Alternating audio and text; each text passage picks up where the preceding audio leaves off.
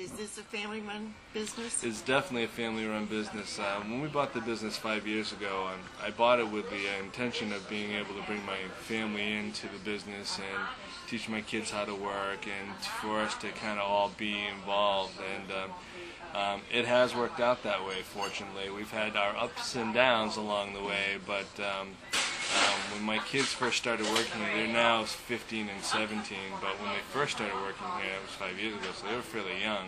And they started out as dishwashers and moved their way up to busser, and now they're both servers here. And it's taught them a whole lot about how to work and how to interact with people and how to be a part of the community. And in fact, it far outpaced what I thought they would get out of it. They got a lot more out of it than I ever imagined they would.